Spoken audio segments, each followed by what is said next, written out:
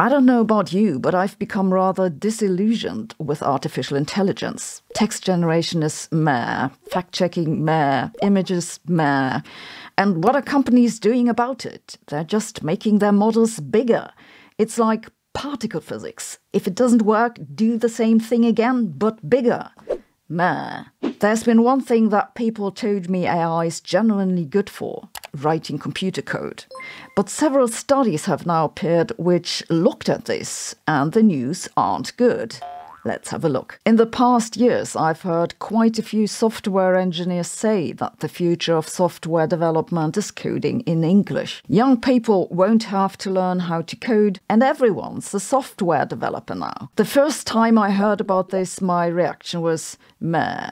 That's because I think about computer code as mathematics, not as spoken language. Code has strict rules and precise definitions. If you throw a lot of code together and feed it into a large language model, it's like handing gourmet recipes to a fast food chain.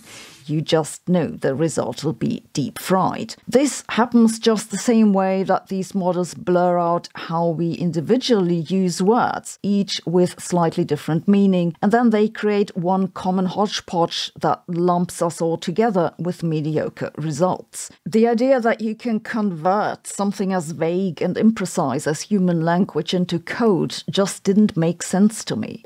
But I'm not a software engineer, and I saw some demos that honestly impressed me. I also personally know people who told me that ChatGPT is saving them tons of time by spitting out Python code that they can just copy and paste, and I've no reason to doubt it. So this was quite a wake-up call for me. Just a few weeks ago, a group of computer scientists published the results of a study that evaluates the impact of generative AI on software development productivity. They did 3 random controlled trials that, among other places, were conducted at Microsoft. In the abstract, they say that using generative AI in software development increased productivity by 26%. When you look at the paper more closely, though, it turns out that by productivity, they mean the number of pull requests. This sounds like an unpleasant conversation with a dentist, but what it means is that a change or addition to the code is ready to be pulled into the main project. The reason this is the task they mention in the abstract is, as they explain in the paper, only the effect on the number of pull requests is statistically significant at conventional significance levels. If you break it down by junior and senior level, then at the senior level there's barely any gains. And this is one of the better findings. Another recent study from UpLevel followed 800 developers from January to April this year. They found no significant changes in efficiency, but a 41% increase in bugs. Another study from GitClear says that the most marked change they've seen is a steep increase in copy and paste operations and more mistakes in the code that later have to be fixed. And an earlier study found that coders who use AI write less secure code, basically because they trust AI too much. That doesn't sound all that great.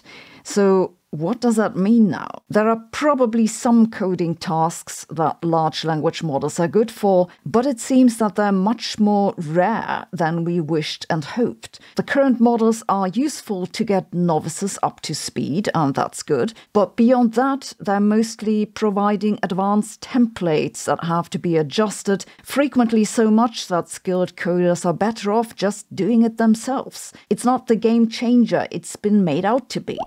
One of the most plausible applications is probably the design of websites with standard elements. This type of application already exists. Just for your entertainment, this is an example in which I've used a platform called Wix to generate a website for my great upcoming pet grooming salon. And here's the website it has generated, all including images for bunny harnesses, a book that doesn't exist, and fake customer reviews. This meh result of generative AI in coding supports the skepticism from some reports earlier this year, which said that the economic impact of AI in the near future has been vastly overestimated and that consequently most AI companies are currently overvalued. These new studies won't reassure investors. I still think there's a real possibility that AI capabilities will make a significant jump in the near future and will get to human-level intelligence rather suddenly. But at the moment, using AI is like using a chainsaw to cut butter.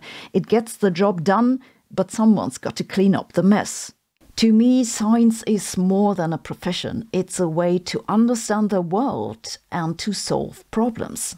This is why I'm happy to work together with Brilliant, whose mission is to help you learn science in the easiest and most engaging way possible. All courses on Brilliant have interactive visualizations and come with follow-up questions. I found it to be very effective to learn something new. It really gives you a feeling for what's going on and helps you build general problem-solving skills. They cover a large variety of topics in science, computer science and maths, from general scientific thinking to dedicated courses on differential equations or large language models. And they're adding new courses each month. It's a fast and easy way to learn, and you can do it whenever and wherever you have the time. I even have my own course on Brilliant. That's an introduction to quantum mechanics. It'll help you understand what a wave function is and what the difference is between superpositions and entanglement. It also covers interference, the uncertainty principle, and Bell's theorem. And after that, you can continue maybe with their course on quantum computing or differential equations. And of course, I have a special offer for users of this channel. If you use my link brilliant.org/Sabine, you'll get to try out everything Brilliant has to offer for a full 30 days. And you'll get 20% off the annual premium subscription. So go and check this out. Thanks for watching. See you tomorrow.